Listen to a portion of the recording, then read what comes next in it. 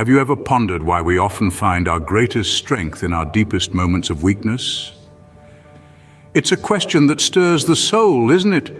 In the course of our lives, we encounter trials that test our resolve, moments that leave us feeling vulnerable. Yet it's often in these very moments that we discover an inner strength we never knew we possessed. So what's the secret? Let's delve into this paradoxical concept as we explore it through the lens of the Bible. To understand this paradox, we need to look no further than the Bible, a book filled with accounts of individuals who found strength in their weakest moments. Let's begin with David, a young shepherd boy who, despite his small stature and humble background, was chosen by God to become a king.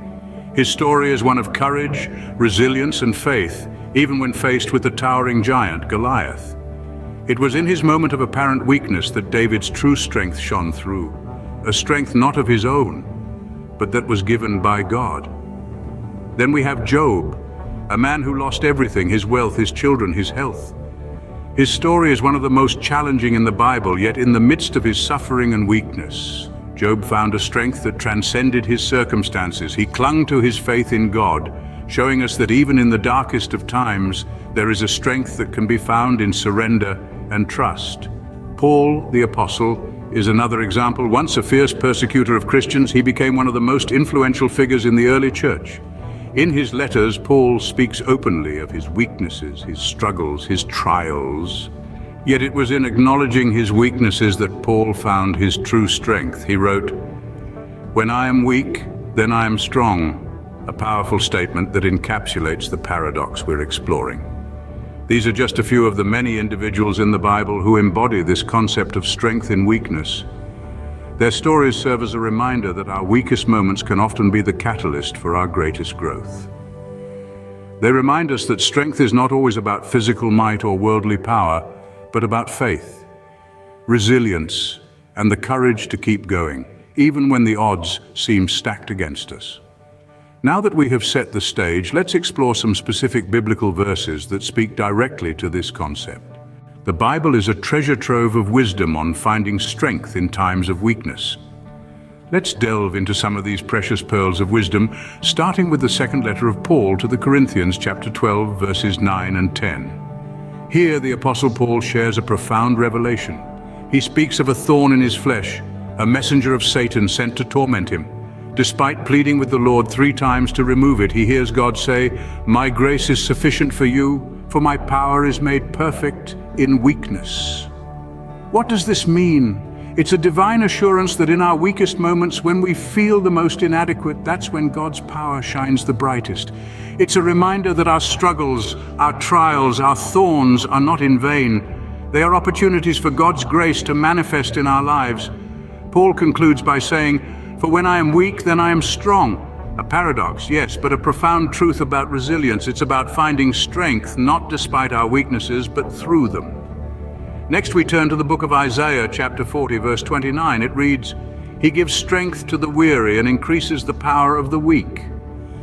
This verse offers a comforting promise. It reassures us that when we're weary, when we're at our lowest, God doesn't abandon us. Instead, He steps in and strengthens us. He increases our power, renews our energy, and helps us to keep going.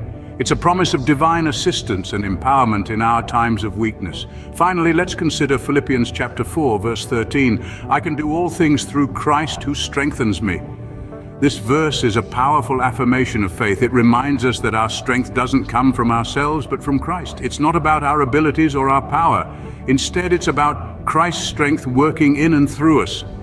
When we feel weak, when we feel like we can't go on, this verse encourages us to lean on Christ, to draw strength from Him, and to keep moving forward. So what do these verses tell us about strength and weakness? They reveal that weakness is not something to be shamed or feared. It's an opportunity for God's power to be displayed in our lives. They remind us that even when we feel weak, we're not alone. God is with us, offering His strength, His grace, and His power. They encourage us to lean into our faith, to trust in God's promises, and to find strength in Him.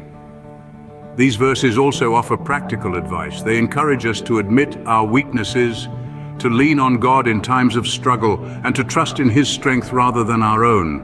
They remind us to remain hopeful, even in our darkest moments, They urge us to persevere, to keep going, to keep believing, even when the odds are stacked against us. These verses not only offer comfort, they also provide a roadmap for finding strength in our weakest moments.